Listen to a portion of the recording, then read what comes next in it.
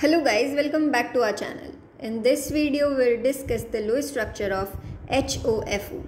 It's a chemical formula of fluorite acid.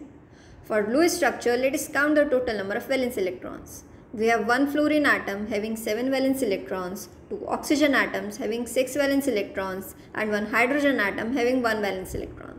Now that gives us a total of 20 electrons. For the arrangement of atoms, we will place the atoms as shown here. H adjacent to O, adjacent to F, adjacent to O. So this molecule is an exception to the rule where we place the most electronegative element at the terminal part of the molecule.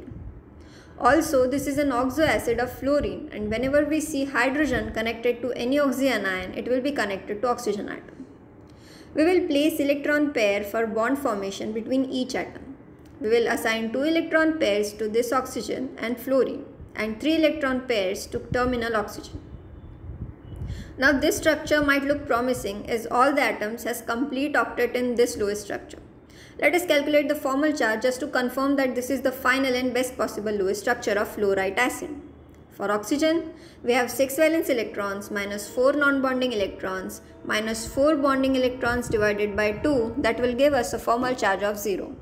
For fluorine, we have 7 valence electrons minus 4 non-bonding electrons minus 4 bonding electrons divided by 2, that will give us a formal charge of plus 1. For terminal oxygen, we have 6 valence electrons minus 6 non-bonding electrons minus 2 bonding electrons divided by 2, that will give us a formal charge of minus 1. Now these charges represents that there is unequal charge distribution between the atoms. So to avoid that, we will shift 2 electrons from oxygen to in between fluorine and oxygen. Now that will result in formation of a double bond.